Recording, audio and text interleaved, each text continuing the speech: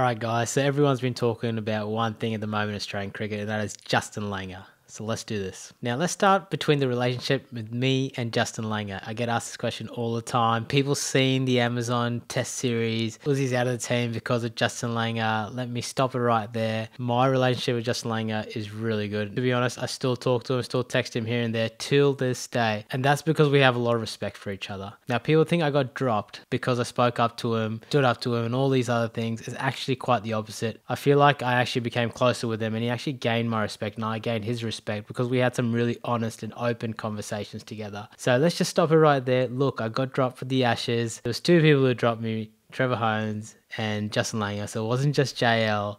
And look, between us two, I don't think I should have been dropped. But hey, cricket's a funny game and unfortunately selection's a part of the game. Do I believe I should have been there the last couple of years? Was I in the best top 6 batsmen the last couple of years? In my heart, yes, I do believe that. But I don't select the teams. So for me, it's water off a duck's back. I've been through the ups and downs. I've been dropped. I haven't been dropped. So it doesn't bother me anymore.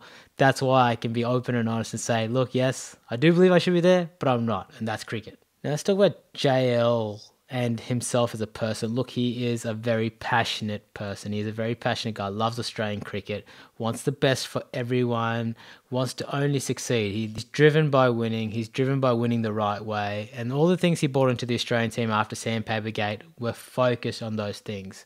Now, one thing that keeps coming up with him is his emotions. Yes, the man wears his heart on his sleeve. He can be very emotional. It's probably his one downside. Probably his greatest weakness is his emotions because he rides the high and he rides the low. But that's only because he's passionate. Unfortunately, that's probably one thing that's letting him down the most. But it comes from a very good place. And he knows it. He knows he needs to improve. He's said it in the media. I've chatted to him. He's trying to improve on that. If I'm being honest, international cricket is a tough place. So not having your emotions tested from time to time, I mean, that's just going to happen. That's just what it is all about. I think the more important and disappointing thing is that the players haven't stood up and chatted to JL about this a long time ago. Things are still coming out in the now. I know how these things happen. Players don't talk to someone. They discuss it between themselves. Either someone's going out to the media and telling them exactly their point of view and what's going on, or they're telling their managers and the managers telling the media. That's how it gets out. That's how any of these things get out. That's how gossip always starts. So there is a leak somewhere, but there's no point trying to figure out who or when or what, because this has been going on in cricket since I've been playing and long before then. So there's no point in worrying about that. The issue is that there is something going on in the Australian team with the players and Justin Langer.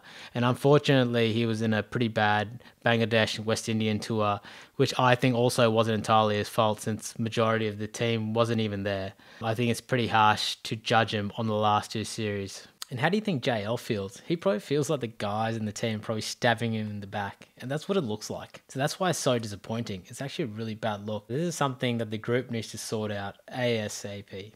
What's my verdict? Look, at the end of the day, there is something there. And I mentioned it before. A lot of these things stem from JL wearing his emotions on his sleeve and things going up and down and him following that ride. I think that puts the players off a little bit. That's where a lot of these chats and talks and everything that's going on has stemmed from. And Justin knows that. I'm sure he's going to do his best to be more approachable, to sort this issue out.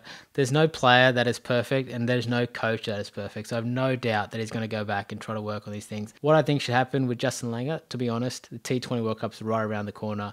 He deserves the opportunity to coach Australia in T20 World Cup. He deserves the opportunity to coach Australia in the Ashes. And after all that, if things are still not going well, the team's not gelling, all the players are back and things aren't happening and something is still up and going wrong, that is when you look at things and think, okay, maybe do we need to change something? Just like you would with a player, give him as many opportunities as you can, which always doesn't happen, but your best players are your best players, your best coach is your best coach. He was the best coach 3 years ago. Things don't really change too much now. You need to have more opportunity. And if things are still not going right, then you may decide to try to do something different. Let's put it in perspective here. It's not always 100% the coach's fault. The guys aren't performing. The players have to take onus too at some stage. The guys have to perform better. And at the end of the day, it's not just one person. So I think there needs to be some sort of perspective put around this too. I'm sure there is, but let's see what happens moving on.